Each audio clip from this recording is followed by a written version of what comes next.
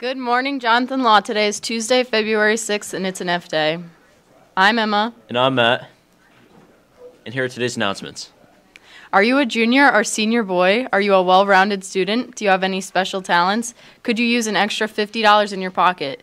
Then sign up for the Mr. JLHS pageant, which will be on Friday, February 23rd. You must hand in a completed application form by this Friday, February 9th, to participate. See Michaela Bravo, Brianna Lenati, or Mrs. Hull in room 105 for details. The Jonathan Law Unified Sports Team is hosting its 8th annual basketball tournament today in the new gym. Opening ceremonies start at 3 o'clock. Stop by and show your support for the team.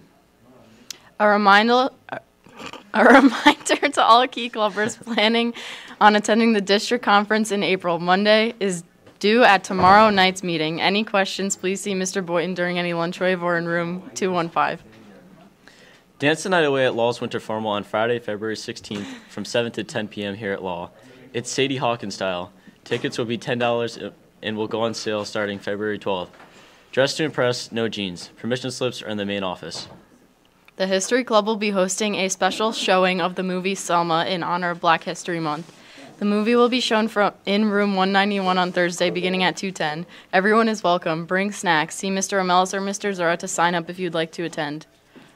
There will be a meeting for all girls interested in playing tennis this season on Thursday after school in room 129. There will be a meeting for all girls interested in spring track tomorrow at 12 in the senior caf. And now it's time for This Day in History presented by the History Club. Each of the facts throughout the month of February will be related to remembering, honoring, and celebrating Black History Month. On this date in 1867, Robert Tanner Jackson becomes the first African American to receive a degree in dentistry. And on this date in 1993, Arthur Ashe, the first African American tennis player to win at Wimbledon, dies. Today's word of the day is complacency. The definition is self-satisfaction, especially when accompanied by unawareness of actual danger or deficiencies. When it comes to safety, complacency can be dangerous.